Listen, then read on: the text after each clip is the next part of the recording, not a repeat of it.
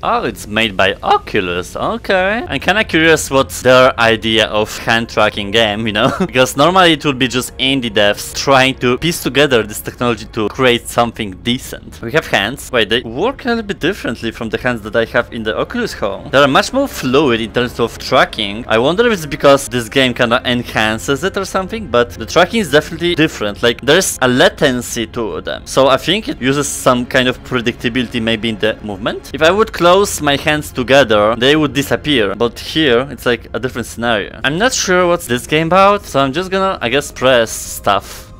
Playground, so it's a tutorial, I guess. We're not doing that. Hand tracking interaction. So wait, every stage is described like that. Does that mean like it's not really like a game, but rather a tech kinda demo? Like in terms of just seeing the mechanics and just how to utilize them? We'll see. Okay. Well, a fire. Wait, what?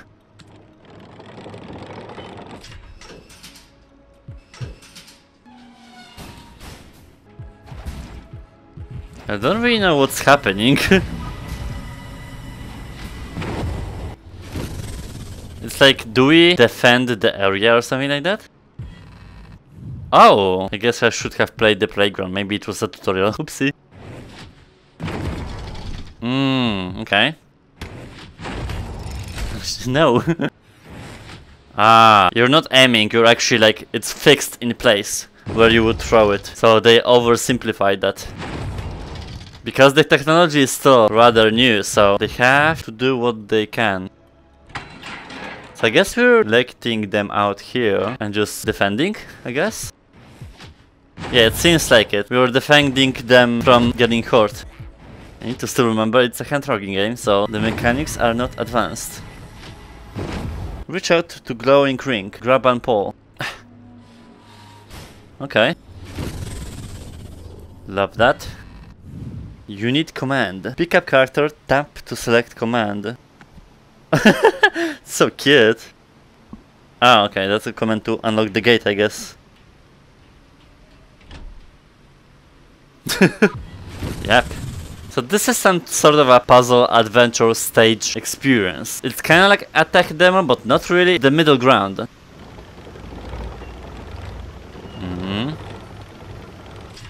Okay, my dude, go unlock her. That sounds weird. Punch. What am I summoning? Okay. Oh, I guess they're archers. Okay, I didn't see the bows. So she's gonna go here. Defend. Go by. No! Was she killed? You good. Just go. Ah, she has to reach there. Okay, got it. Oh shit. Something happening there. Go. I can't choose. Just go. Ah.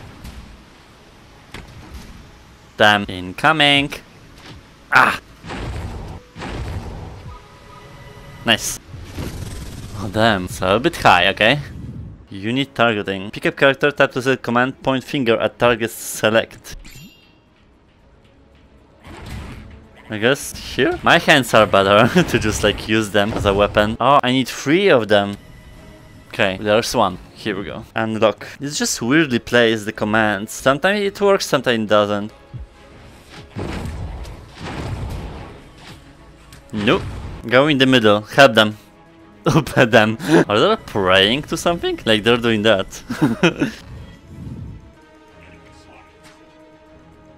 Where are you shooting? What? Oh, okay.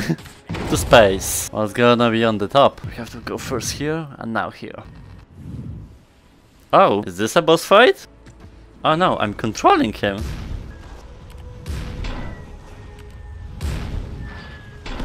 Ah, okay. Kill them! Shockwave. It's like, you know, those old school video consoles, like in the markets or something, with those joysticks and just clicking buttons. Usually it was like Street Fighter or Tekken, those fighting games to play with your friends. Yeah, that reminds me that. Obelisk. What does it do? What do we do with it? Stroke it? Oh, hit it. Okay. Same thing.